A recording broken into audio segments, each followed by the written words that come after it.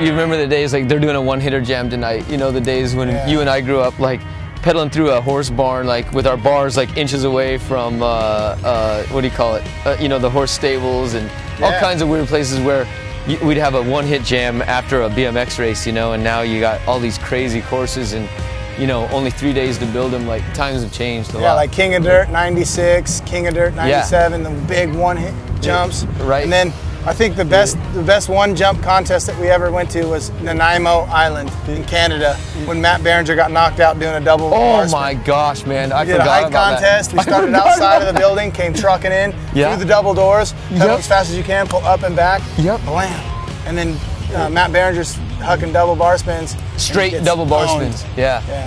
That's what we realized. That was a great contest. Yeah, it was. Those were fun days, man. And then the one inside when the Barspin backflip got introduced by Nyquist that day. Yep. I was telling everybody, there's just no way that can happen. Like, you can't spin your bars. How are you gonna stop a rotation? I remember flying. These ninja training. Yeah. I remember you and I flying to that contest going, is it really gonna happen? Is Nyquist really gonna do that? And our eyes were just glued to him, like, and he did it. And I remember that stadium was so frozen over. It was like the dirt was frozen. Remember how cold it was in there? And it was just like ice cold and like the middle. It was like it's so cold. I remember that. And all this for prize money worth about $1,500 for first, if you're lucky. If you're lucky. You know, these dudes don't even know. They got a 15-year-old in this right now that started riding. That was born when I was winning the King of Dirt. Yeah, insane, right? That's weird. Yeah.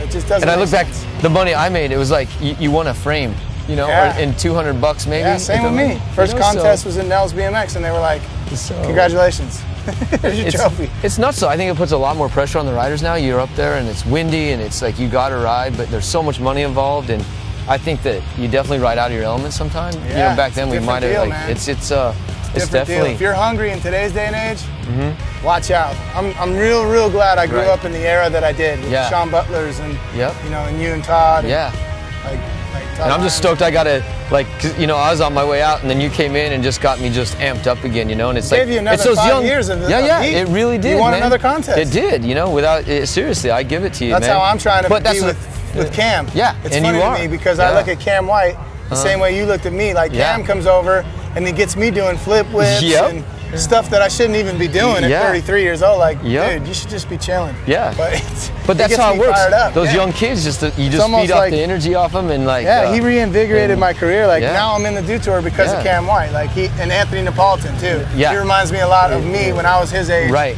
And you know who else? Scotty Kramer. Yeah. Like those two dudes. Like I love those kids. Yeah. And they remind me of myself when I was their age. Like just, you know, doing the corny commercial and getting you know, messed over by your boys and like stuff like that. Like, like he did like a commercial where he's doing like spraying deodorant on himself, and I'm like, I've done stuff like that, bro. I'm not even gonna say a word. But it's better than a real job, right? But he's getting paid mega loot to do it, so it's almost like you can't blame the kid. I love and back in the day, there wasn't that, you know. No, now riders, no one knew. There's getting more and more of that, you know. So it's awesome. It is cool to see like a young rider like inspire other people, you know, even if it's an older dude, you know, and that's how it works, and that's why we're seeing the riding that we see here. Yeah, it's for cool. Sure.